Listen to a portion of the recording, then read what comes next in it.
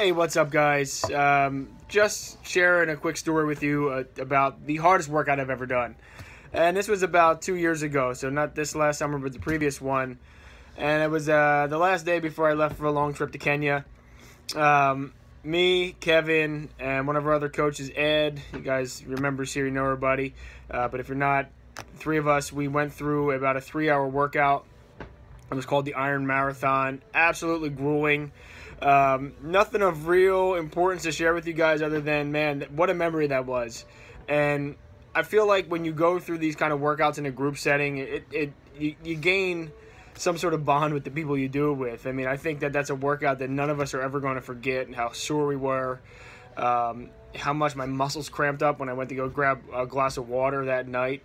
This stuff is just plain fun sometimes, and other times you make really bad decisions like that workout.